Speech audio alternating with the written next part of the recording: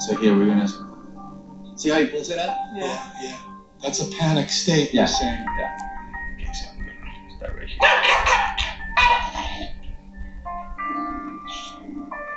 100%.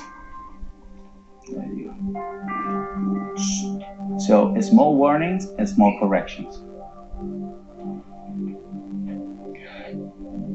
See, once the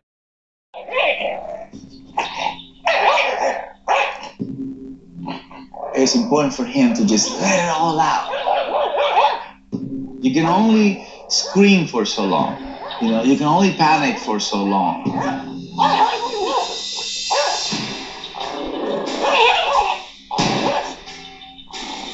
The dog was panicked. I led him through the panic and then helped him to achieve balance. He's stuck. He hasn't gone all the way to, okay, let me experience the panic. And then what happens after I panic?